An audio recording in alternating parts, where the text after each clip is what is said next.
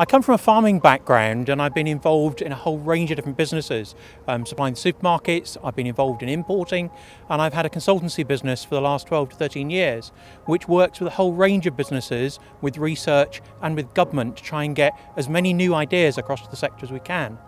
What I'm very keen on is the way that we can actually change things like the supply chain, we can address water, we can address robotics. There's a whole range of things that we need to be doing and doing in different ways.